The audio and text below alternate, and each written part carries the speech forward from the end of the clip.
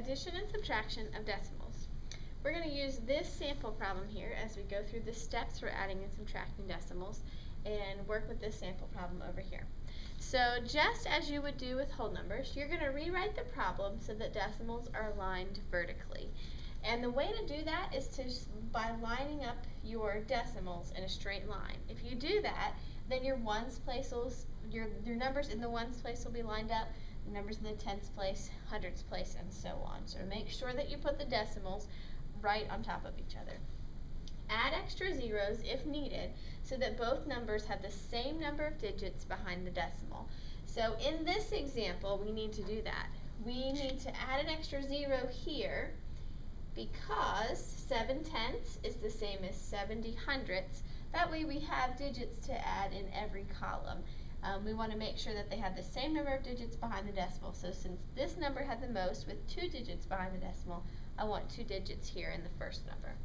Then I'm going to just add or subtract as usual. You can see that's already been done. 0 plus 1 is 1, 7 plus 5 is 12, carry that 1, 1 plus 4 is 5, plus 3 is 8.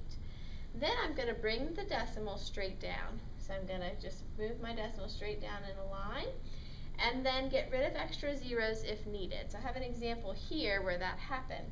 I added these 2 decimals here and got 10 and 0 thousandths. Well, it ends up that we don't need any of these zeros, nor do we need the decimal point. So I'm going to teach you in a second rules that you can use to know just how much you can erase from a decimal.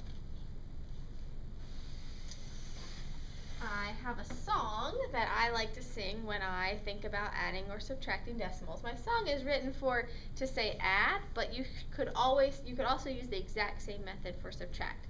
So this song is going to also introduce you to Decimal Dog, and here's a picture of him right here eating a bunch of zeros.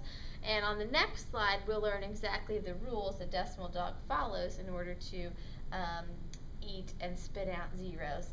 The important thing that we've already learned is that when you add and subtract decimals, you want to make sure that your decimals are lined up straight. So my song goes like this. When you add, you must line up your decimals in a straight line. Ba-dum-bum-bum. When you add, you must line up your decimals in a straight line. Ba-dum-bum-bum.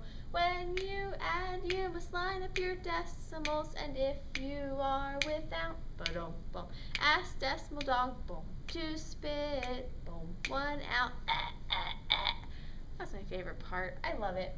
So let's talk about what exactly Decimal Dog can do on the next slide. Here are his rules. Decimal Dog can spit out zeros at the end of a number after the decimal point. So Decimal Dog can't do anything to the whole number, but if you're after the decimal point and all the way at the end of the number, Decimal Dog can spit out a 0. So 2 and 4 tenths is the same as 2 and 40 hundredths. That's true because here are 4 tenths and each one of them is worth 10 hundredths. That would be 40 hundredths. You could even spit out another 0, and that's the same as 400 thousandths. Decimal Dog can spit out a decimal point and or zeros after a whole number. So in this problem here, let's say you had $4 and you spent $3.71. In order to do this subtraction problem, you would ask Decimal Dog to spit out a 0 after that whole number. Spit out a decimal and then spit out zeros so that you have the same number of digits behind the decimal point. Then you could go ahead and subtract like normal. And that would be a 10, 9, and you'd have 29 cents left.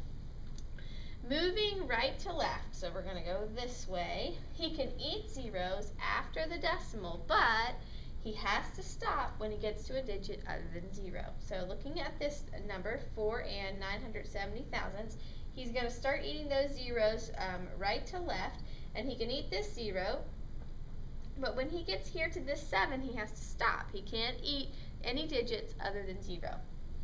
On this one, 5 and 30 thousandths, he's going to go right to left, and he can eat this 0, and he has to stop. You might want to be tempted to have him skip over that 3 and eat the 0, but this 3 sort of blocks him from getting to this 0 right here, which makes sense, right? Because this is $5.03, we couldn't take away that zero and make it all of a sudden $5.03, which is $5.30. They're just not the same. So decimal dog is blocked by any numbers other than 0 from going any further. And here's another example, 4 6/100. He can't eat this 0 because he hits this 6 before he ever gets there. So this number is as simple as it could be.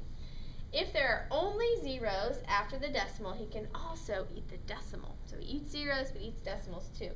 So he can right to left, chomp it up, chomp it up, chomp it up. He can eat that decimal too. So that's just 37. You never want to leave a number with a decimal and nothing after it. So just go ahead and eat it up. Let decimal dog do his job.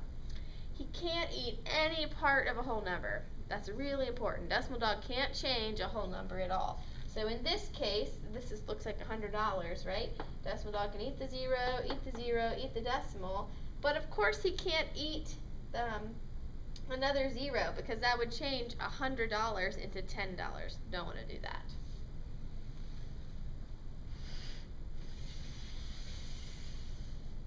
Let's look at a few rules. Let's look at an example and that uses what we've learned so far. So let's pretend that you want to buy a book for your dad, then maybe you're buying Christmas presents, and you want to buy a birdhouse for your mom, and you have already saved up $16.28. And the question is, how much more do you need to save in order to be able to buy these presents? So we've done this problem here. Let's walk through the steps of what's happened. We added up the price of what you were going to spend on your dad and what you're going to spend on your mom. So 35 92/100 or $35.92 plus $52.08, and when I added those up I got $88. So this is the total price of what you need to save. Then you can take away from that what you've already saved, and I have $88. And if you had decimal dog if decimal dog had eaten these zeros and decimals, you would have still wanted to spit it back out over here because you need those zeros in order to be able to subtract. So we borrowed from the ones place and turned that into 10 dimes, and then we borrowed one of those dimes and turned it into 10 pennies. 10 minus 8 is 2, 9 minus 2 is 7, 7 minus 6 is 1, 8 minus 1 is 7. So you need to save $71.72. Now always when you do a multi-step problem like this, you should go back and double check that your answer was reasonable. So I've done that here. I rounded this to a number that was easy to work with. So this is close to $35. $35 is an easy number to work with. This was about $50. I went ahead and rounded that to $50 so that when I added, it made an easy number to work with of $85 is about your goal of that you need to save. And look, that's close to what we got here that we needed to save.